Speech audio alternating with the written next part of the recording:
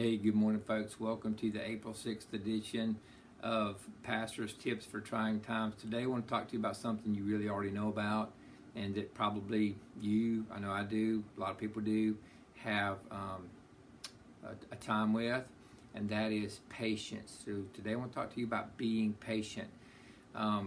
It's almost a joke when people talk about praying for patience. You know, it seems like there are some prayer requests we pray for it.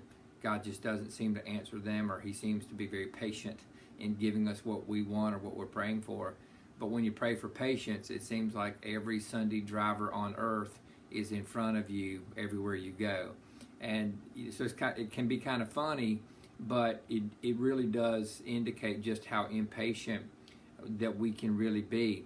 So does the Bible have much to say about patience? Well, actually, it does. In Galatians chapter 5 and verse 22, you have a fruit of the Spirit. It's part of the fruit of the Spirit. So it's a general idea here, but the general idea is what we typically work with every day. Galatians 5:22 says, "But the fruit of the Spirit is love, joy, peace, patience, kindness, goodness, and faithfulness." And the idea of patience there is forbearance, long-suffering, slowness in avenging others or on others. And so how does that then apply to us in this situation now?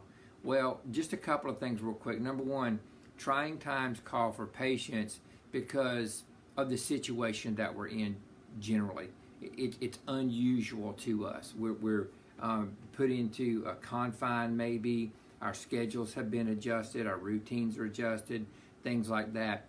And then typically what goes along with that modification is the people that we're with. So now we're spending maybe more time with people that we love and like, but in closer quarters, with our routine being changed. Their routine is being changed. Their habits are being modified to a great degree. So we're spending more time, even with people that we love, in challenging situations.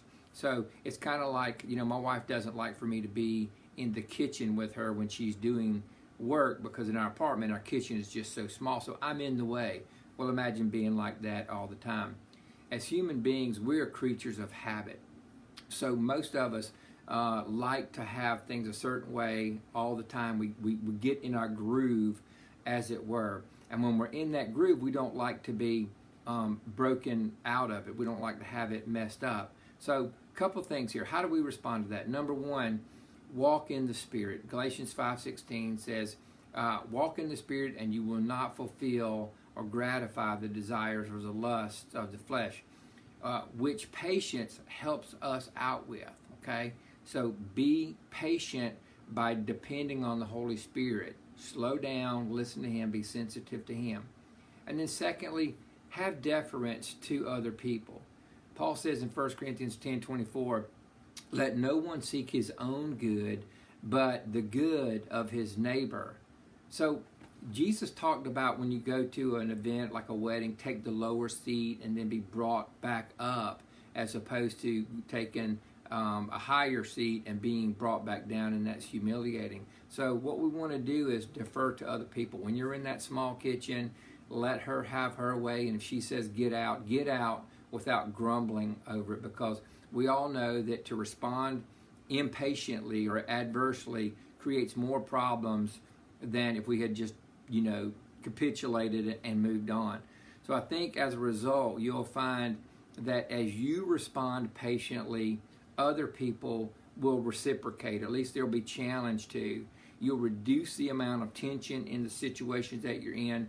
Even small quarters will be tolerated more effectively. So I just want to encourage you today to be patient throughout this situation. In James chapter 1, verse 4, James says, "And let steadfastness," and that word can be translated, especially in the King James, as patience, "have its full effect, that you may be perfect and complete, lacking nothing." So be patient with other people, and more than likely they'll be patient with you. What if they're not patient with you? You be patient with them anyway, okay? So let me just encourage you today to be patient with others, encourage them to be patient with you, and Lord willing, before too long, this too shall pass. All right, God bless you tomorrow. Bye-bye.